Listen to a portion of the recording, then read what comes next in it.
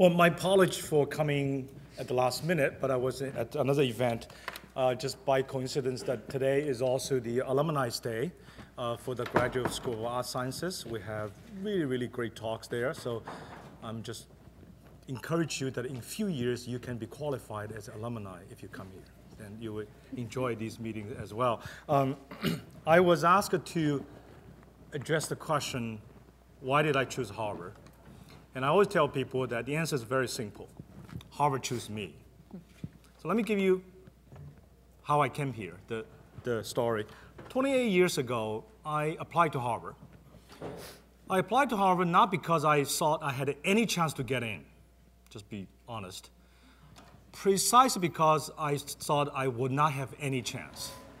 Now, how could that happen? Well, most of you, I guess, you're just coming out of a college, but before you go to college, you probably was in high school. You may still remember that in the U.S. they will tell you, or in other places will tell you that you should apply to schools that are safe, and match, and the reach, right? All right, okay, you know that terminology? Not in China. We have a much more blunt language. We say you apply to schools you cannot get in, to the schools you don't want to go, all right? So what are the schools that I cannot get in? Obviously, that was Harvard. So I applied to Harvard, and I did receive the application material. Because I was not taking that very seriously, I don't know how many of you remembered, there was a question about how much money you have in order to come to Harvard. I put down a very big 0. There's a follow-up question, which is how much money you need in order for you to come to Harvard. Now, at that point, my English was very limited, so was my diplomatic skill. So what I put down was, if you don't give me money, I won't come. Apparently, it worked. That's how I started. And in fact, there's the other part of the story that I did apply to other places, I got into other places, but at that time in China, it was not easy to leave China. You need to apply for passport, everything, you need visas.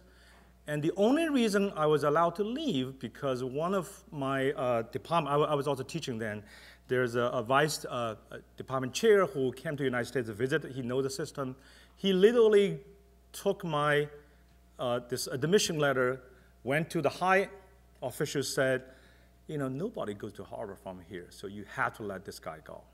That's how I was allowed to leave. Otherwise, in any other schools, they're all wonderful schools, but unfortunately, they won't let you to go. Okay, so Harvard is Harvard. So I owe enormous to Harvard, both for the alumni support who made it possible for me to come here. I really came here with $50 borrowed, like in a fiction. That was really true. Okay, and so now I want to address the next 3 questions. I was asked to tell you what are the 3 reasons you should come to Harvard. So I'm going to give you 3 reasons, from the most obvious one to the least obvious one. Okay, the most obvious one you probably have heard a lot. The previously must be, Harvard just have this enormous resources for you. Okay, when I talk about resources, it's not just about the money. We actually don't have much money, even we're sort of most well-endowed university, but we have the human resources. I mean, the intellectual environment is just. Let me use not great words, but it's crazy. Let me put it this way, because if you don't have to do anything. If you just go to listen to these talks, you will be just. How can I have so much? How can I have any time to listen to this many talks? They're just so much offered on the campus. So I think that's the obvious one. I want to tell you the second one, which is probably slightly less obvious, and that's one actually I am focusing on as the dean of the graduate school, is the type of training we provide. Now, obviously, anyone come to Harvard, you must be smart, right? Okay. But when you leave Harvard, what we trying to create is what do people think a graduate student from Harvard, other than this boy or girl must be great, must do great research, everything. What is the added value of being a graduate student from Harvard? So one thing we thought very hard about, and in recent years we keep increasing the emphasis on that, is we really want to train people now these days. I don't know how many of you heard that phrase called T-shaped. Okay? T-shaped means you have the depths. Sorry. See? Okay, so this is double T-shaped. So now let me just say specifically what we're doing to help you to become this T-shaped person. Many places you go, and almost any graduate school you go, you will be a teaching fellow, one way or the other. Okay? Now, you probably know, or you probably have heard, most places that they probably just tell you to go to teach. You won't get much training. And here we do lots of training before you go to teach. We have a box center of teaching and learning. And essentially, every one of you, when you become teaching fellow, you will get a little videotape. You will be asked to do 5 minutes micro teachings, and you will be videotaped, and you will watch yourself. That's a pretty scary experience.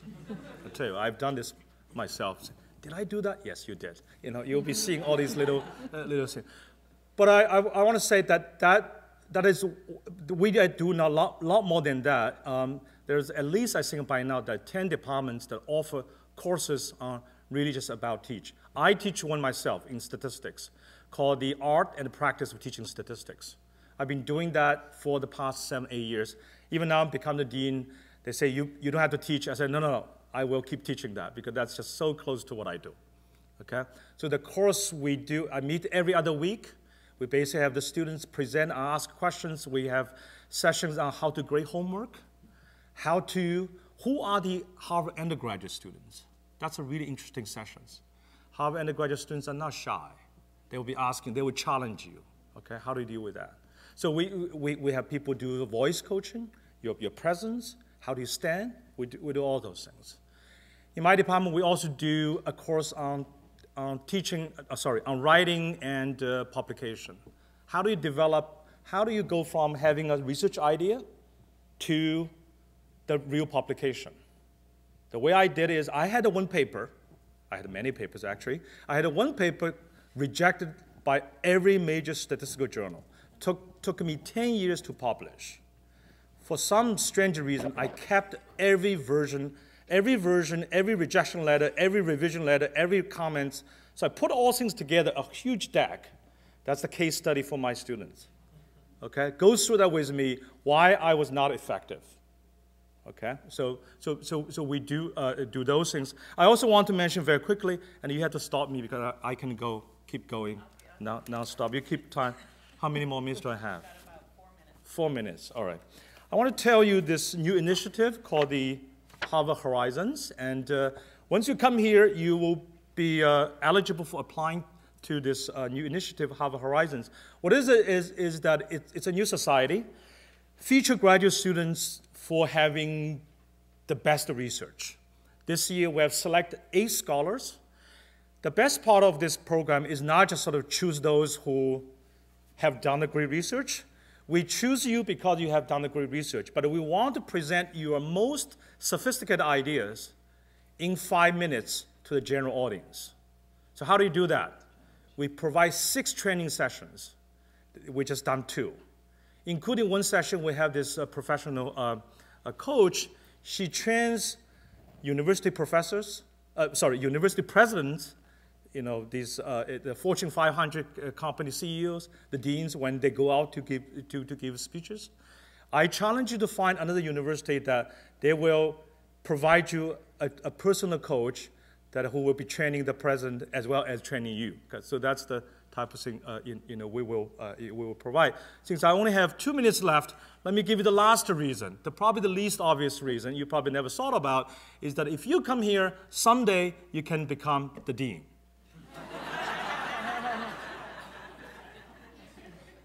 Now, I'm actually serious about that because recently, after becoming dean, I got request. One reporter asked me, say, did you ever dream become a dean when you came here as a student? First, I thought about what kind of question is that? Who would have dreamed to be a dean? right? I mean, at that point, you were just trying to survive, right? Which I did. But then when I reflect on the question, I say, if you think about, that's what Harvard does. Harvard takes someone like me, really penniless, clueless, from China at that point. I don't think they had any clue that this guy will be a future dean, right? You won't believe. But the fact is Harvard really had this transformative power. They basically took, the moment we are admitting you, I'm quite sure some of you will be the dean. It may not be here, but somewhere. You'll be all sorts of things. You don't know what you'll be getting to, just like I had no idea what I would become, right? And in fact, if I knew I was going to become dean, I may transfer, but that's a... But that's how the Harvard place transforms you. You go one step after another, then you just start to enjoy what you're doing. So please come here, because you will enjoy. Thank you.